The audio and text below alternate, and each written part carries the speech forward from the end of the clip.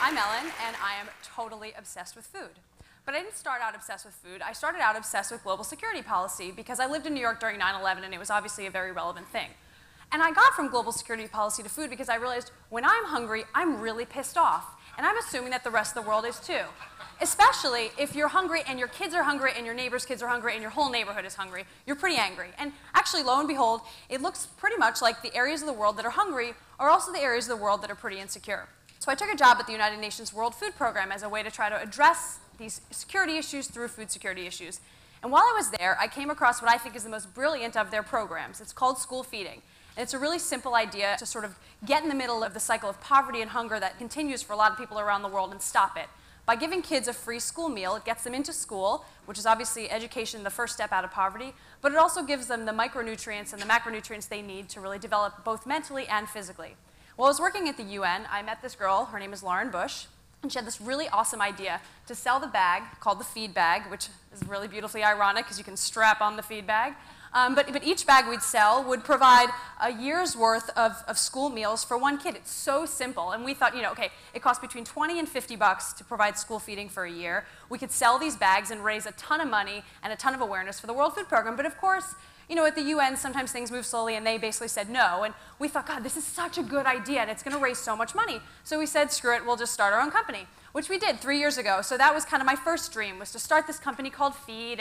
And here's a screenshot of our website. We did this bag for Haiti, and we launched it just a month after the earthquake to provide school meals for kids in Haiti. So Feed's doing great. We've so far provided 55 million meals to kids around the world by selling 550,000 bags, ton of bags, a lot of bags.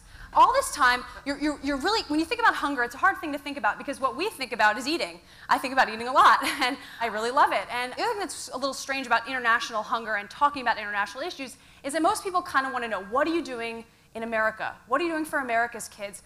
There's definitely hunger in America. 49 million people and almost 16.7 million children. I mean, that's pretty dramatic for our own country.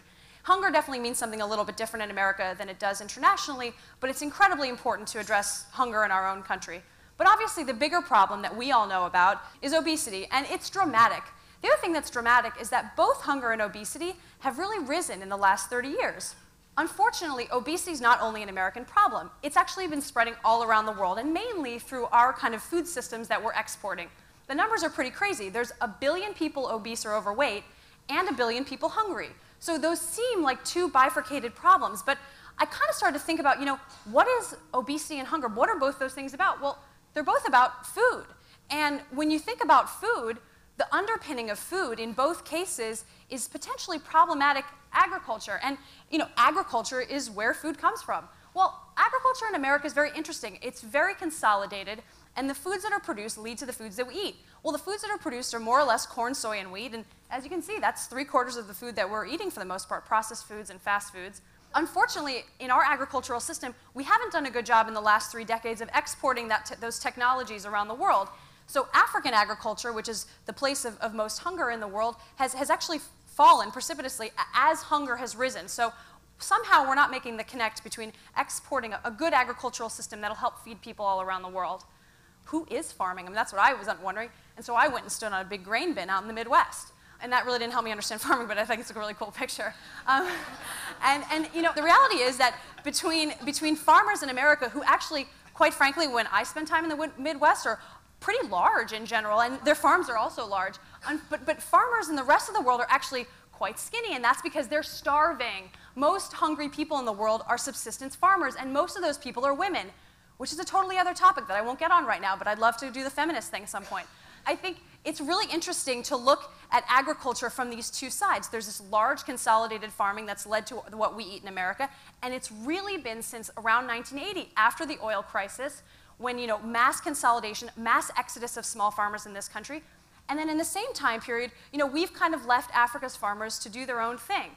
Unfortunately, what is farmed ends up as what we eat, and in America, a lot of what we eat has led to obesity and has led to a real change in sort of what our diet is in the last 30 years. It's crazy. 1/5 of kids under 2 drink soda. Hello, you don't put soda in bottles. But people do because it's so cheap. And so our whole food system in the last 30 years has really shifted. I mean, I think, it's not just in our own country, but really we're exporting this system around the world. And when you look at the data, of least developed countries, especially in cities, which are growing really rapidly, people are eating American processed foods, and in one generation, they're going from hunger and all of the detrimental health effects of hunger to obesity and things like diabetes and heart disease in one generation. So the problematic food system is affecting both hunger and obesity. Not to beat a dead horse, but this is a global food system where there's 1 billion people hungry and 1 billion people obese. I think that's the only way to look at it. And instead of taking these two things as bifurcated problems that are very separate, it's really important to look at them as one system. We get a lot of our food from all around the world, and people from all around the world are importing our food system. So it's incredibly relevant to start a new way of looking at it.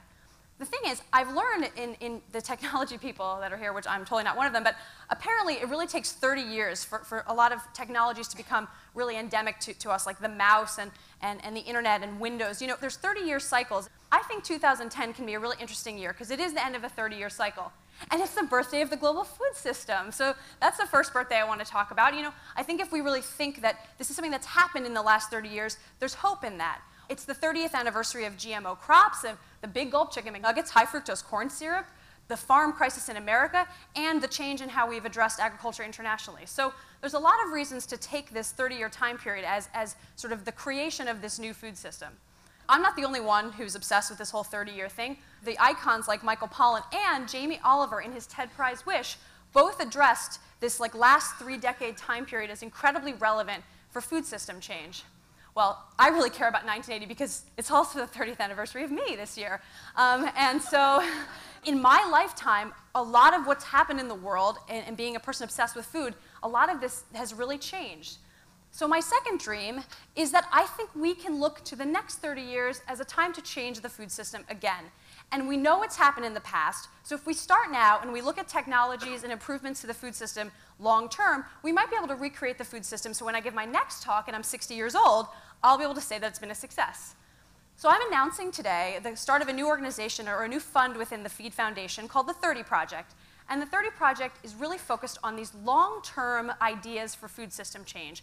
And I think by aligning international advocates that are addressing hunger and domestic advocates that are addressing obesity, we might actually look for long-term solutions that will make the food system better for everyone. We all tend to think that these systems are quite different, and people argue whether or not organic can feed the world. But if we take a 30-year view, there's more hope in collaborative ideas. So I'm hoping that by connecting really disparate organizations like the One Campaign and Slow Food, which don't seem right now to have much in common, we can talk about holistic, long-term, systemic solutions that will improve food for everyone. Some ideas I've had is like, look, the reality is kids in the South Bronx need apples and carrots, and so do kids in Botswana. And how are we going to get those kids those nutritious foods? Another thing that's become incredibly global is production of meat and fish. Understanding how to produce protein in a way that's healthy for the environment and healthy for people will be incredibly important to address things like climate change and you know, how we use petrochemical fertilizers. And you know, these are really relevant topics that are long-term and important for both people in Africa who are small farmers and people in America who are farmers and eaters. And I also think that thinking about processed foods in a new way, where we actually price the negative externalities like petrochemicals and like fertilizer runoff into the price of a bag of chips, well, if that bag of chips then becomes sort of inherently more expensive than an apple, then maybe it's a time for a different sense of personal responsibility in food choice, because the choices are actually choices instead of 3/4 of the products being made just from corn, soy, and wheat. The 30project.org is launched, and I've gathered a coalition of a few organizations to start, and it'll be growing over the next few months. But I really hope that you will all think of ways that you can look long-term at things like the food system and make change.